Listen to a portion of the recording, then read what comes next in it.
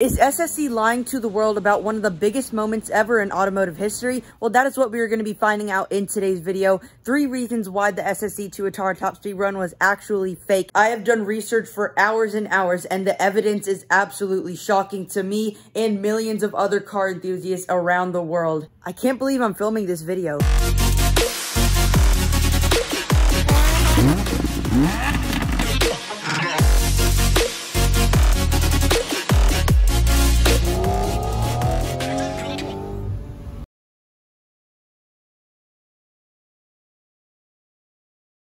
So right before we get into the 3 reasons why this was actually fake, right now we are making the world's first Lego Technic Lamborghini Sian with a fully functional rear decklet. So the Lego version is looking like that, and then after it's done, it is going to look just like that. And if you have a Sian just like me, you're in luck because I will also be doing a full tutorial. So make sure you subscribe down below and ring the bell.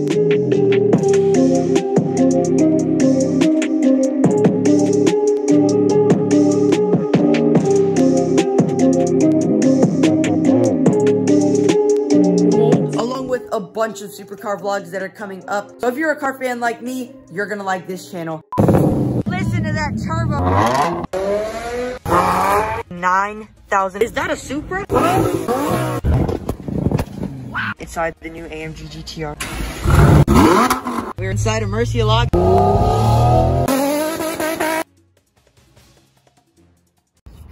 We have officially put the note on.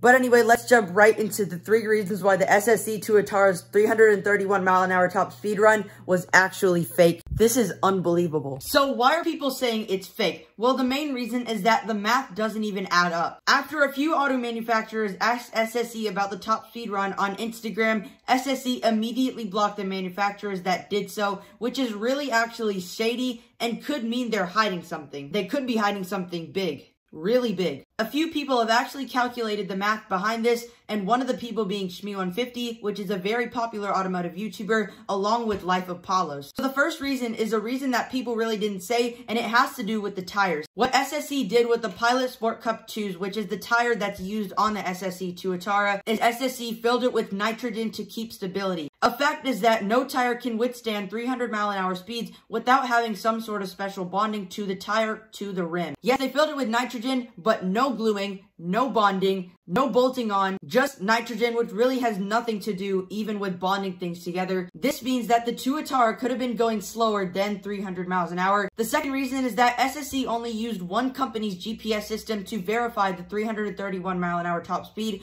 which was a company called Duotron. Normally, they should use at least 2 or more GPS systems to determine the official top speed, but SSC only used one, and the worst part was, it was wrong. And if you look back at the official top speed run of the SSC TUATARA, they literally blocked the POV camera, which was down here in the bottom right-hand corner. They only revealed the driver's point of view from the windshield. Right below the windshield was where the speedometer was, and they blocked that with the Duotron GPS system, and the GPS system wasn't even accurate. So they literally hid the entire GPS system, which means that they probably didn't say what the speed that they went. According to Oliver James Webb, which is the person who drove the SSC TUATARA on the top speed run, he says the speedometer stops at 300 miles an hour, but the car can even go faster than that. And he actually even said himself, he didn't even know he was going 331 miles an hour. Did you even know that you had hit it at the time? So actually, no, I hadn't, because the speedo in the car stops at 300 mile an hour. Because I mean, well, what speedo needs to go over 300 mile an hour?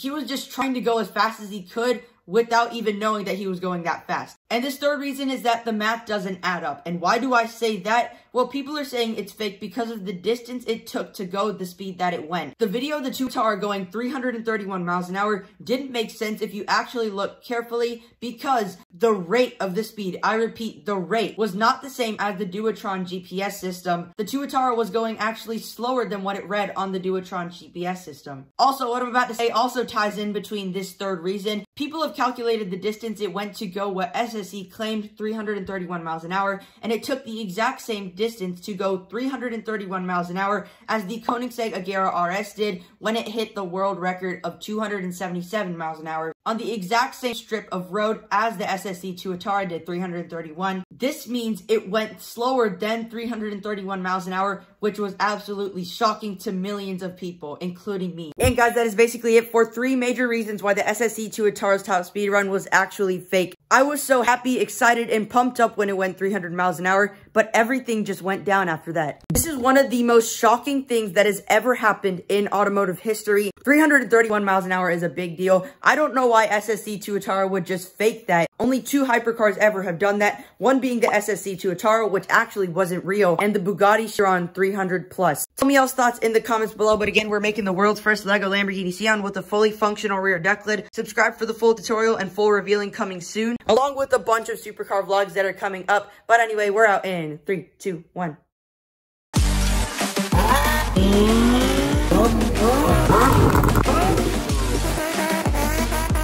1900 horsepower. How you like the speedsters?